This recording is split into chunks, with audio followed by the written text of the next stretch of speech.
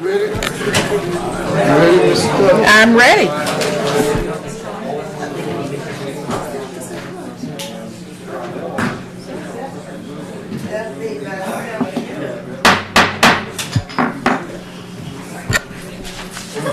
Good evening, ladies and gentlemen. Welcome to the June 4th, 2014 regular meeting of the Daytona Beach Community Redevelopment Agency. We're delighted to have you with us this evening. At this time, I would ask that Mrs. Thomas review the procedures for tonight's meeting. Good evening. Agendas are available in the front of the room on the table to my right. All of the exhibits pertaining to items on the agenda are posted on the bulletin board here in the chambers. Please feel free to view them at any time during tonight's meeting. You are required to fill out a blue form to speak before the Community Redevelopment Agency.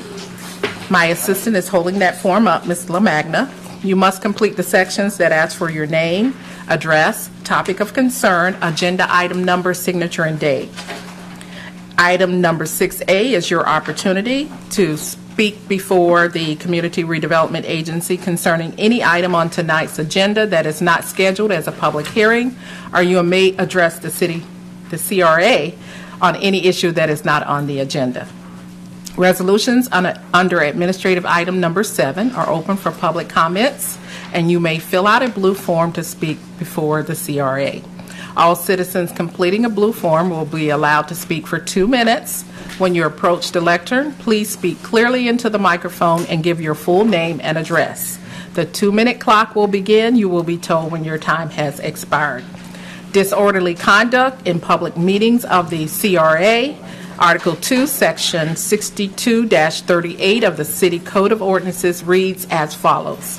It shall be unlawful for any person to behave in a riotous or disorderly manner in any public meeting of the City Commission, CRA, or any committee, agency, or board thereof, or to cause any unnecessary disturbances therein by force, shouting, or any other action calculated to disrupt such meeting, or to refuse to obey any ruling of the presiding officer, or such meeting relative to the orderly process thereof. All conversation must take place either at the lectern or on the dais so that everyone can hear the business that's being discussed tonight. Thank you. Mrs. Thomas, may we have a roll call? Commissioner White. Here. Commissioner Gilliland. Here. Commissioner Henry. Here. Commissioner Reed. Here. Commissioner Lentz. Here. Commissioner Woods. Here. Mayor Derek Henry. Here. We will now have the invocation led by Commissioner Henry, followed by the Pledge of Allegiance led by Commissioner White. Heavenly Father, we thank you once again for giving us the opportunity to serve our city. We ask that you bless this meeting, bless the procedure. In your precious name, Jesus, we pray. Amen. Amen. I pledge allegiance to the flag of the United States of America and to the republic for which it stands, one nation, under God, indivisible, with liberty and justice for all.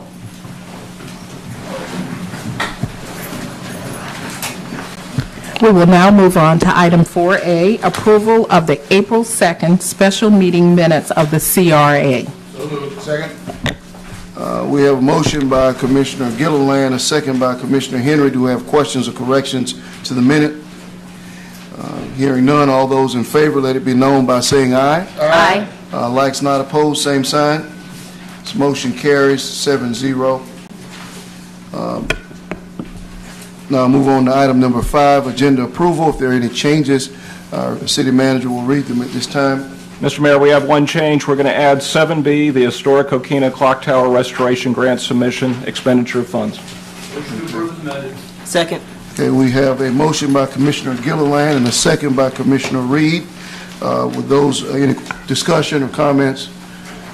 Hearing none, all those in favor, let it be known by saying aye. Aye. Likes not opposed, same sign.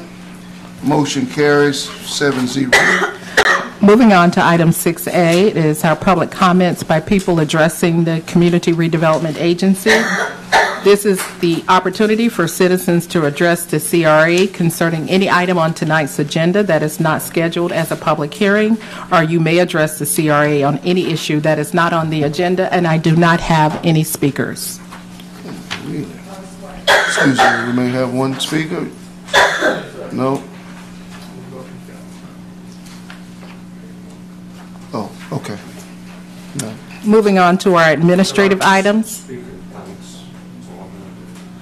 Okay, we do have a speaker. Okay.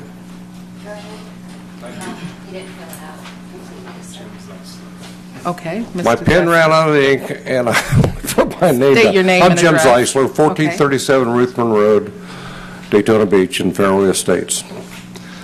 I represent the National Watch and Clock Collectors Association, which have adopted the Coquina Clock Tower on the beach since prior to 1978. And a lot's been done down there since 1978 when the weather vane blew away, but a lot has not been done, and that's why I'm here. And I'm so thankful that you passed this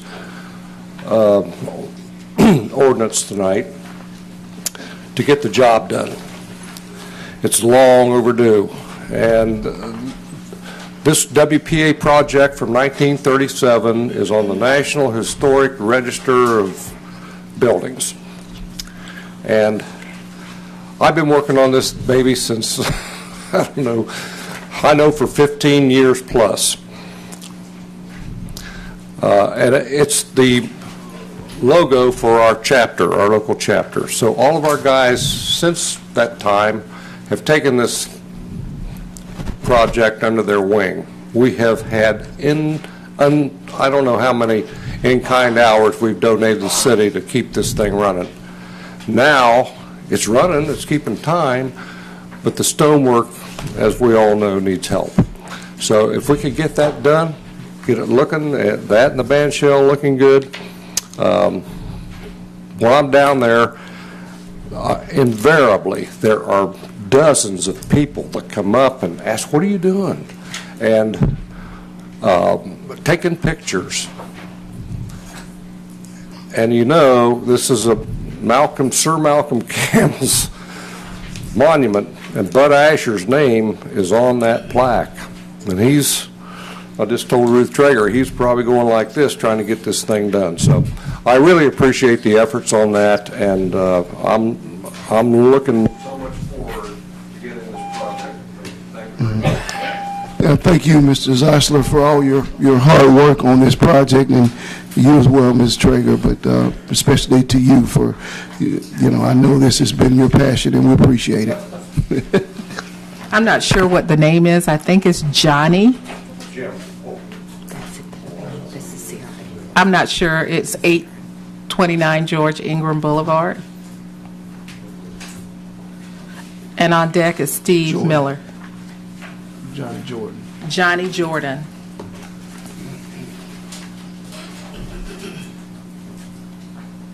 Mr. Mayor, Yes, sir. Board of Daytona, I'd like to talk about... State your name and address, please. 829 George W. Ingram Boulevard. My name is Johnny Jordan. I'd like to discuss a children's program for Daytona Beach, and I'd like to also discuss a recreation team for the board. Okay. All right. Well, thank you. Our next speaker is Steve Miller.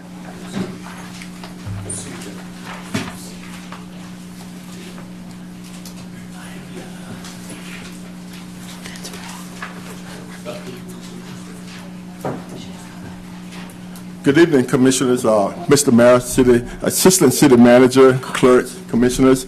I stand tonight on behalf of our students here, our kids here in the city of Daytona Beach. We know that there's 26 boards that we have in the city representing the interests of so many different organizations, but we have not one board to represent our children here in the community. We feel that our recreational program is not really adequate. We have no baseball in the city of Daytona Beach Little League. If so, I think they said they got 20. They have over 800 people in our soccer program in the city. We haven't had an after-school program in the last 2 years in the city of Daytona Beach. What we'd like to see is a board established to represent the city commissioners and of course, the citizens of Daytona Beach, especially our children. So there's Parks and Recreation Board in almost every city in the United States except for the city of Daytona Beach. So we'd like to ask the mayor and the commissioners to establish a Park and Recreation Board so that our children could be represented and they could have the type of activities that they need so that they could grow and be the individuals they're looking for. I was just informed that the city of Port Orange have about 7 kids who have baseball scholarships to go to major college programs. We have not one. Getting ready for the National World Series, well, the Little League World Series is in August. Right now, the Little League is becoming 75 years old on the 6th of this month. We have no Little League program. Our kids will never play in the Little League World Series. We have parents in the city who have never seen their child play Little League or T-ball, now baseball. We used to have programs for adults and female softball. We have none of those activities at this particular time.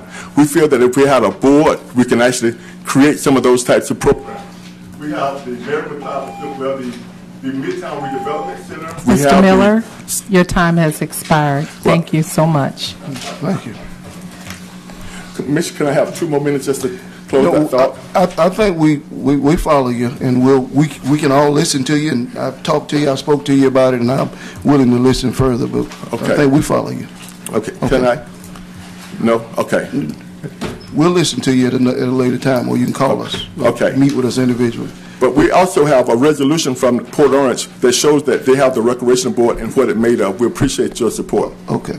Mr. Mayor, I was going to say this for Commissioner comments at the end, but one of the things was through strategic planning and whatnot that we've talked about is trying to do what we can to stretch our dollars further on that.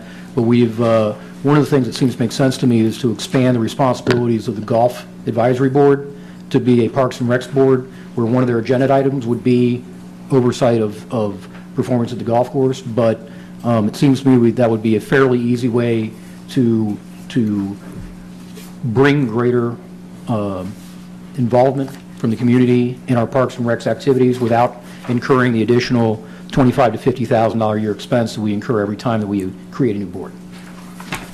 Mr. Mayor. Just something to think about. Okay.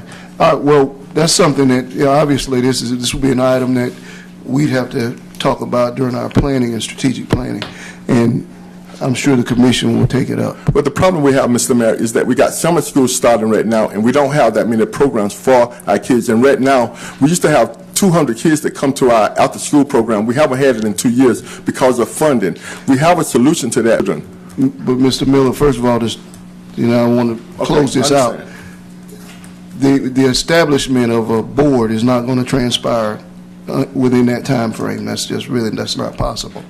And any other establishment of an additional program is not likely to happen in that time either. But it doesn't mean that, I think we take pride in the programs that we're offering, and we could sit here and argue about what we're offering and what we're not offering, but we appreciate what you've said. Okay. And so I'll be happy to talk with you, and you can talk with the other commissioners. Okay. Okay. Thank you. Moving on to our administrative items. Item 7A is the Public Works Engineering Martin Luther King Boulevard MLK Phase 1 Roadway Enhancement Expenditure of Funds Resolution. A resolution approving the expenditure of tax increment funds from the Midtown Redevelopment Area Trust Fund in the amount of $195,492.50 for road improvements to Martin Luther King Boulevard in the Midtown Redevelopment Area and providing an effective date. So moved. Second. Motion is approved by made by Commissioner Reed, and second by Commissioner White. How's that, Commissioner Reed? All right. Okay. We have a motion and a second. Do we have any comments from the commission? I have a couple of questions. Yes, ma'am. That I'd like to pose. One, we're paving MLK from Orange Avenue to Shady Place. Mm-hmm. Talk to me about the infrastructure.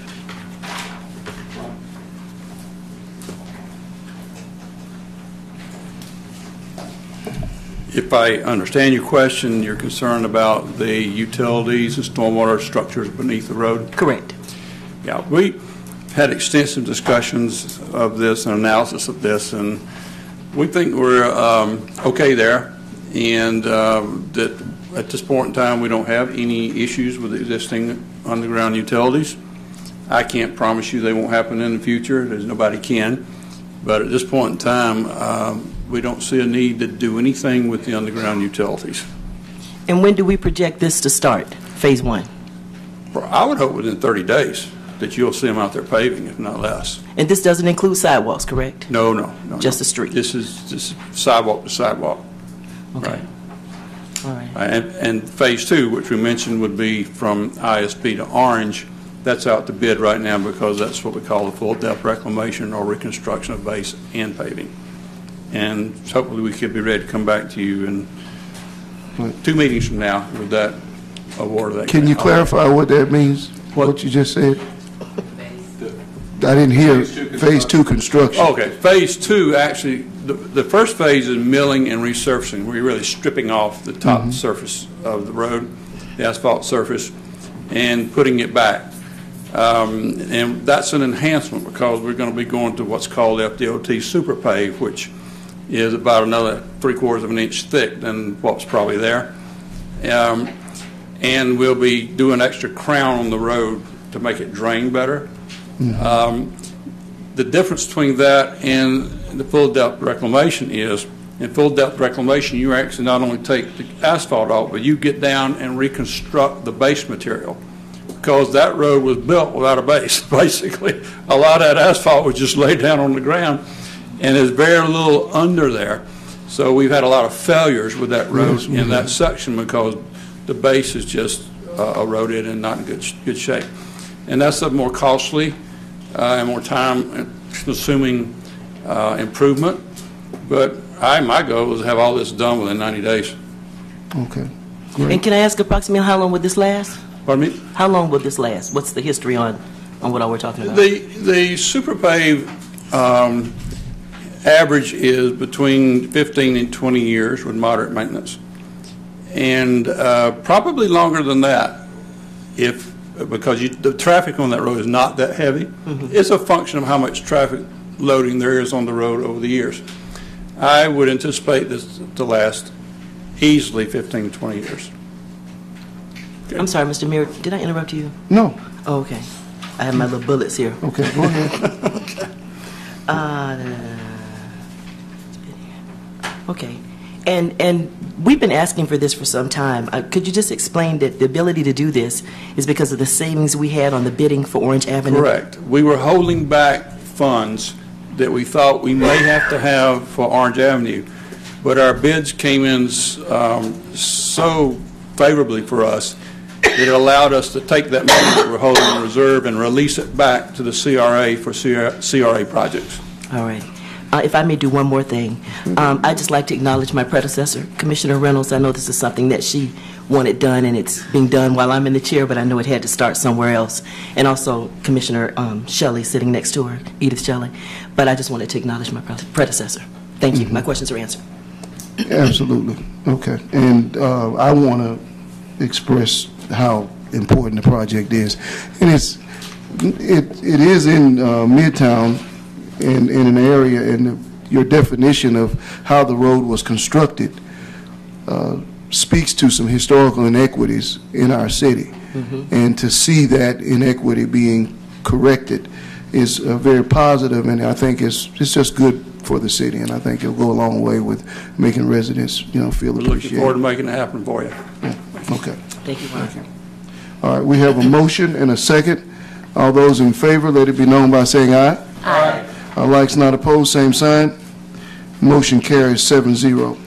Moving on to item 7B, it is our addendum. It's the historic Coquina Clock Tower Restoration Grant Submission Expenditure Funds Resolution, a resolution approving the expenditure of tax increment funds from the Main Street Redevelopment Area Trust Fund in the amount of $29,450 in connection with the city's application to the Florida Department of State Division of Historic Resources for a 2015 Historic Preservation Grant for restoration of the historic clock tower located within the Main Street redevelopment area and providing an effective date. Second.